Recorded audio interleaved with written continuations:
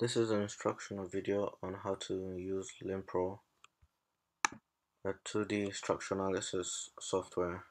You can download it from this website, or you can search Google for LinkPro software, and the first link will bring you to this website.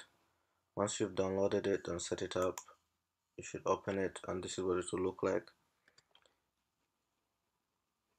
As you've seen, I've already put some members and some nodes here. This is a quick access toolbar for adding joints, members, and moving joints in between members or moving joints around the grid. Here you can set up your grid, and the grid spacings are done in meters as a default. You can change the units here to centimeters, newtons, meters, newtons, kilonewtons, centimeters, kilonewtons, and meters. We'll leave it at kilonewtons and meters. Here you can change the section sizes, the support conditions here, and the members. You can create members using this as well. Let's just start a new project. To add nodes, just simply click on the grid, and then to add members, simply click the joints that you've already placed on the grid.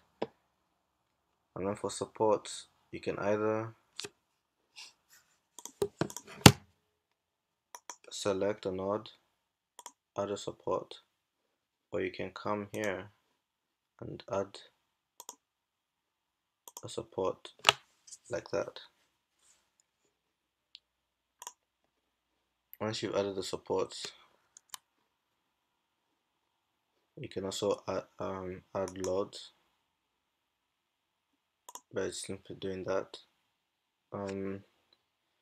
LinkPro works in the XY axis, so in the X direction from left to right is positive, in the Y direction from the bottom to the top is positive. So if you want to load acting downwards, you have to type in minus.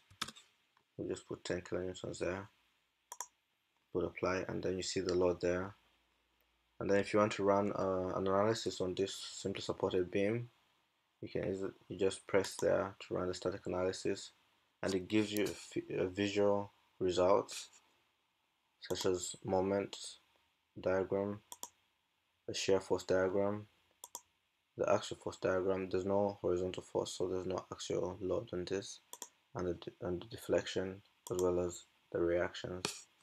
You can also get this information in a tabulated format.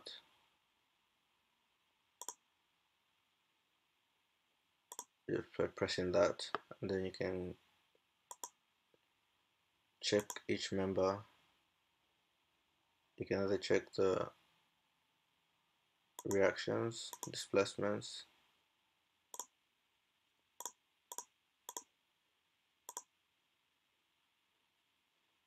and you can even print them, but we won't go through that stage.